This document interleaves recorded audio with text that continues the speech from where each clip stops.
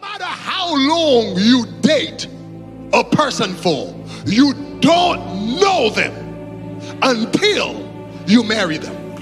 Oh, I'll tell you that. Yeah, I know we're gonna date for long. You don't know them until you marry them. I dated my wife for 7 years before we got married. And of course we were, at some point it was a long distance relationship because I was here and she was, in different places. Yes, but we dated for 7 years. But I still didn't know my wife until I married my wife. And she still didn't know me until I married her. Are you guys with me? We dated for 7 years. 2 years we were apart, but 5 years we were together. We dated for 7 years, but still I discovered until I married her that I didn't know her, and she discovered that she didn't know me. In other words, you always marry a stranger.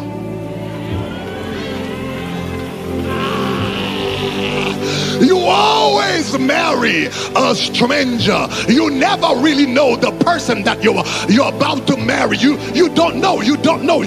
Marriage is a risk. When you get into the marriage, that's when you find out a lot of things. Are you guys with me? Marriage is a risky business. In order to start a family, you got to be willing to take risks. I won't even have time to tell you about all the risks that you take in marrying a person.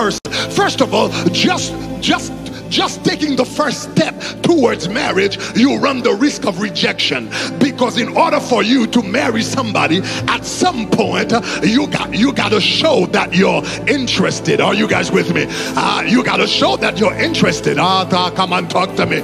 You got to show that you're interested. And some brothers never get married because even if they are interested, they never make a move. There are some brothers who are interested, but they never bust a move. They never find the strength and the courage and the energy to make a move.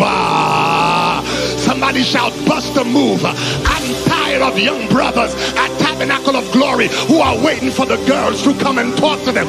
Make a move, bust a move. Stop just looking at her across the house. Make a move, say something, do something. Come with a flower, write a letter, drop an email, drop a text.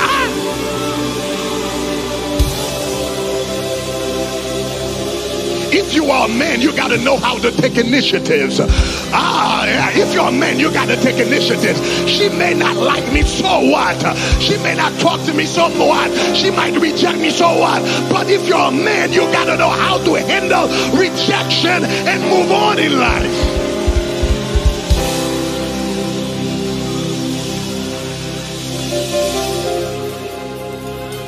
You can't say amen, say ouch. Just get married.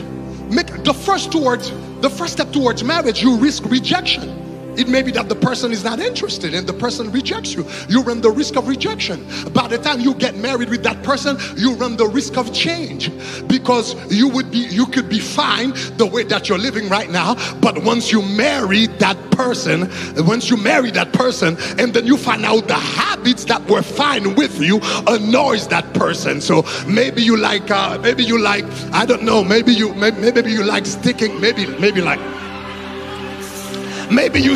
like sticking your hands in your nose, and now your wife start looking at you and she starts saying, what are you doing? You're digging for gold? You're looking for gold? What are you digging your nose? I'm just tired of you digging your nose all the time.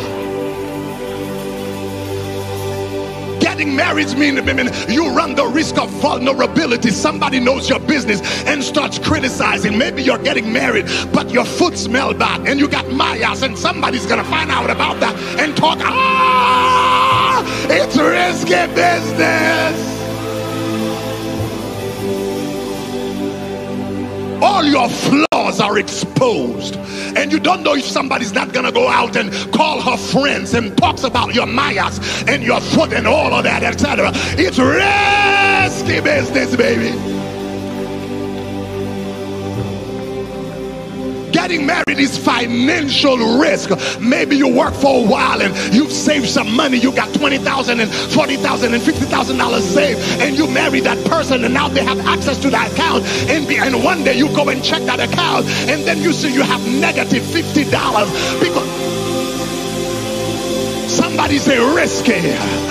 Marriage is risky business, but how many people would say that it is not worth it to get married, even though it is risky?